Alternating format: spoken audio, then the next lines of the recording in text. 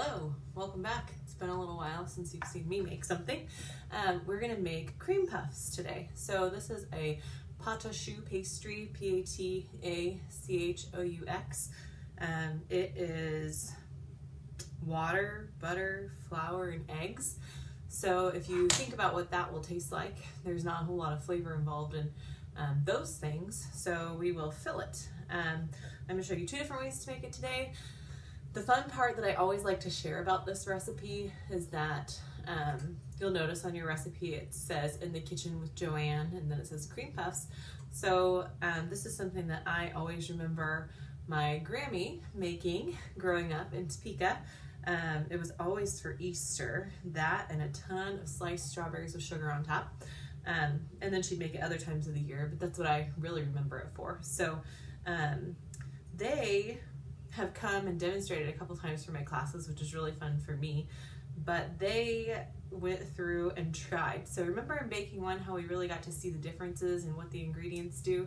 They went through and they tried all different ways to make this. So does it work better with a mixer or mixing it by hand, or the mixer that you hold in your hand, or a stand mixer? Does it work better with water or milk? Does it work better this way, this way? So they even made a little booklet with all of the different ways that they tried it and what their results were. So we're gonna make what they decided was the best way to make it after all that trial and error, and this is what we always use now. So I'm gonna start with just a half a cup of butter, which is a stick of butter, and water. It's 1 cup of water. And I'm just gonna bring this to a rolling boil, and then I am going to stir the flour in. You're gonna see the flour come together into a ball to where it sticks more together than it does. And then I'm gonna transfer it to the mixer. And in the mixer, I'm just gonna turn the mixer on, and I'm gonna start adding. I've got 4 eggs. I'm gonna add 1 egg at a time until it's combined, and then I'll add the next one. And then I am going to pan it and bake it. I'm gonna do it 2 different ways. I've got 1 pan here ready. I have, like I said, a silicone liner. You can see that I make cookies on it. A silicone liner, so I have 1 pan ready there. You could use parchment or just nothing. I think it's easier to clean if you put something on it, but you don't wanna spray it. You don't want it to be like a greasy layer, because then they won't rise. So kind of like angel food cake, they need a little bit of something to like cling to. So I have that, and then I also have this. And one of the ways that she always made it was like a pan, so then you cut it into squares. So this is enough to do both of those. So you can do whatever size. I'm gonna use a scoop, but you can use spoons. You can do fewer big ones, and about 8 large ones, 20 of the smaller ones, or you can make a 9 by 13 pan of it. Like I said, I'm gonna do a smaller one and some regulars. So let's get started.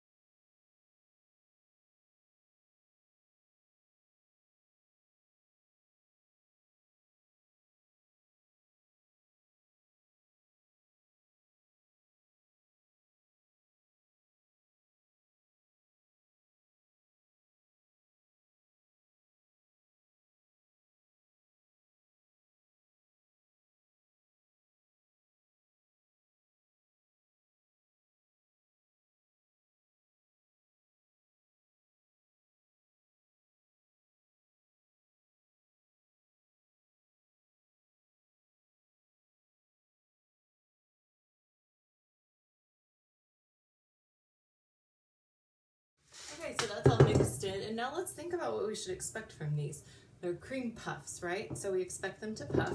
So this dough doesn't really look like anything special in terms of like, that's gonna puff up a lot.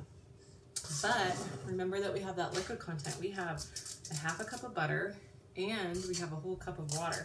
So butter has a lot of water content, and then we melted it, of course. So liquid, when we heat it, is going to create steam.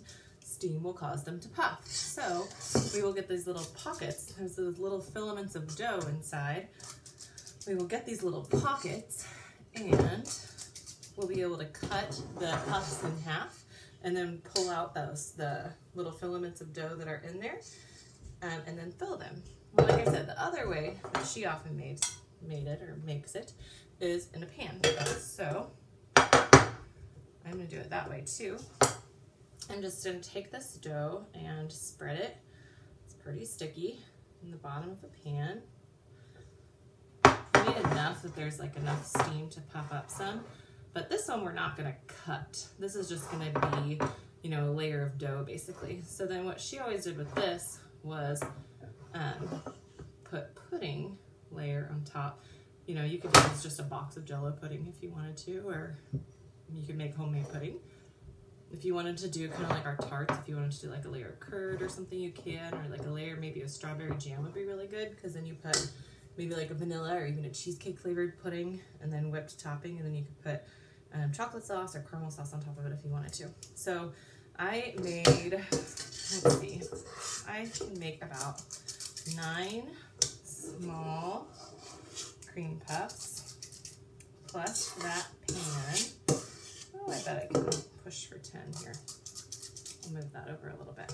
So there we go. They're mostly gonna puff up, right? So we just need enough space for them to puff up. And I need to put them in an already preheated oven. So the reason that the already preheated oven is important is because we want to blast them with heat. Blasting them with heat is going to make them go poof before the gluten networks can set, right? Because we formed gluten because we did flour that has glutenin and gliadin, we added liquid, and we mixed it. So now we have the strength of the gluten holding it together in that cup of flour. So what we're going to do is, like I said, hit it with heat, blast it before the gluten networks set. It'll blast, and then the gluten networks will set because of the temperature and it's baking, and then we'll have cream puffs. So these are gonna go in my oven, 400 degrees. Small ones take maybe 25-ish minutes. What you're gonna notice when they're done is that they're not like wet looking on the top. As they're baking, if you're able to look at them like you have an oven light, because you don't want to keep opening the oven. If you have an oven light and you can look at them, you'll notice that they kind of look like greasy on the top because that egg and butter is cooking, you know? So you'll know when they're done, the top won't look wet at all anymore. It'll look like that's kind of cooked off. So 400 degree oven, these are going in, and we'll see them, like I said, in about 25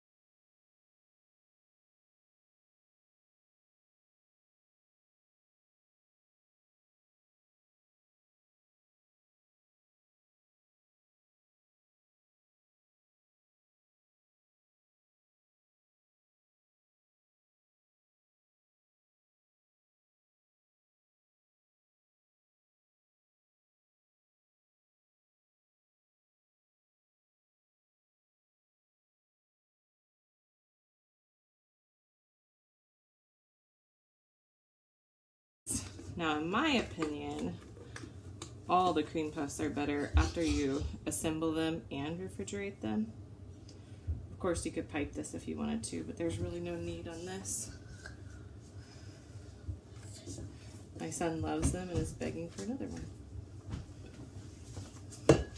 Okay, so that goes on there. I'm going to refrigerate it like this so it kind of sets up together.